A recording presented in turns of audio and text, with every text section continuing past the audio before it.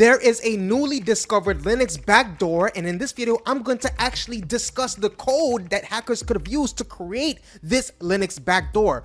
Disclaimer, do not use the information in this video illegally or unethically. So without further ado, let's go into it. We're going dark. Bootkitty is the first UEFI bootkit specifically designed to target Linux systems. This proof of concept malware marks a significant shift in the UEFI threat landscape, which previously focused exclusively on Windows. Now, the key features and limitations is first, Bootkitty targets specific Ubuntu Linux systems. Second, Bootkitty signed with a self-signed certificate, ineffective on systems with UEFI secure boot enabled. Now, hackers could have created self-signed certificates in Linux by creating a digital certificate that is signed by its own private key rather than a trusted certificate authority, CA. Now, here's how the process works, right? Generate a private key using OpenSSL. Peter, please put that code on the screen for the viewers. Also, hit that subscribe button, hit that subscribe button, hit that subscribe button. 2, they created a certificate signing request. Peter, put that code on the screen for them. In this case, you'll be prompted to enter information such as the country, state, organization, and common name. Then they generated the self-signed certificate. Peter, put that code on the screen, please, right? That's that OpenSSL code. Now, with that being said, in that case, right, this creates a certificate valid for 365 days. Or they can simply use this OpenSSL command right here. This one, you can bypass all those steps and just put one command in OpenSSL just right there, right? Now, after they did all that hoopla, the third thing, right, the hackers bypassed Linux kernel security measures by modifying integrity verification and preloading unknown ELF binaries. Now, in regards to modifying integrity verification, there's the remeasurement, right? Enable I_version on the file system to allow remeasurement of changed files. There's the IMA appraisal, enable local integrity validation by booting with the IMA. Peter, you can put that on the screen, and Peter, you can put that on the screen.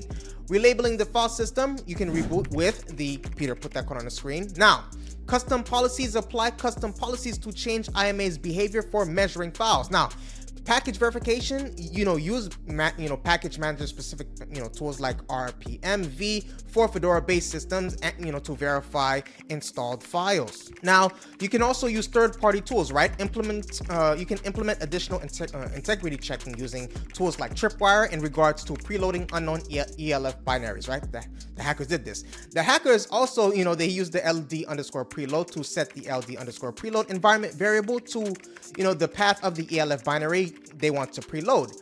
Now, this method injects the specified shared library into a program before it starts. Now, modifying the init process as demonstrated by the Bootkitty malware, it's possible to preload ELF binaries by modifying the Linux init process, which is the first process executed by the kernel during system startup. Now, the custom ELF loader, implement a custom ELF loader in this, in C that can load and execute ELF binaries in user mode.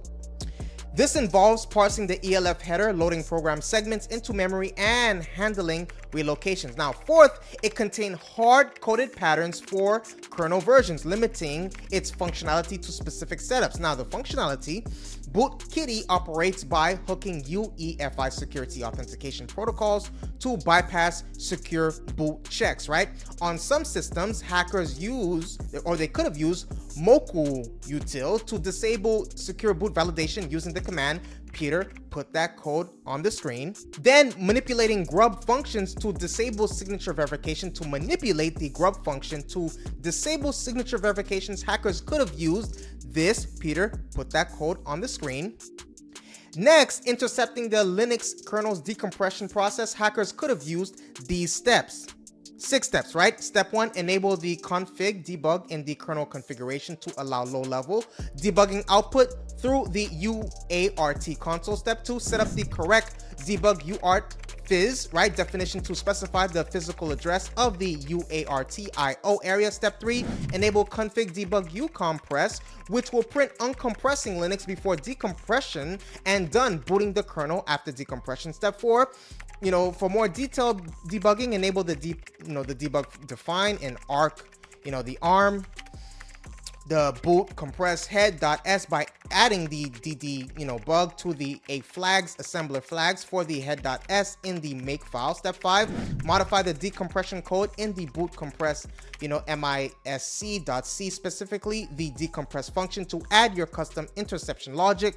Step 6, if you need to intercept system calls during the decompression process, you can, hackers could have used techniques like the eBPF programs or kernel, modules. Now, replacing the first environment variable to inject malicious library into processes, hackers could have done this using the export command. Peter put that code on the screen.